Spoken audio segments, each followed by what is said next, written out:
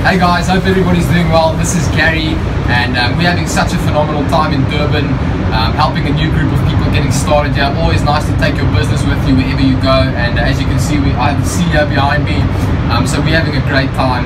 And what I'm going to be chatting today to all my network marketing friends out there, anybody who's part of the industry, just on the topic of sorting people versus chasing people and hunting them down. You know, and I think there's such a bad thing in this industry with regards to hunting people and, you know, alienating friends, alienating family, trying to get them involved in your business without really having their best interest at heart, and just at the end of the day trying to look after yourself only. You know, and this can be a really frustrating thing for any networker, firstly, because if you are chasing people down and if you are trying to convince people to get in your business, firstly, your business isn't going to work, and secondly, you're going to be ruining relationships, you're going to be chasing people away consistently on a daily basis, and it's just not the right thing to do.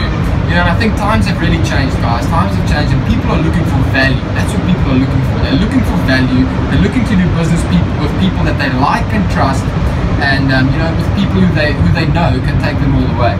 You know, and at the end of the day, another very important thing to take note of is the fact that if you're in network marketing, you do not want to convince anybody to get into your business. If you have to convince someone that this opportunity is good enough, you're going to have to convince them for the rest of their network marketing careers.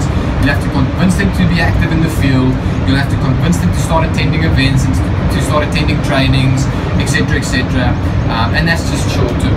You're looking for people who are at 12 o'clock right now. Okay? People who are at 12 o'clock. If somebody's not at 12 o'clock and ready to go, if somebody's not looking for an opportunity and are in the looking zone, you got to move on. You got to keep moving and wait till the time is right for that person. You know, you can't move somebody backwards if they're at 1 o'clock to get them to 12 o'clock, nor can you move them forwards.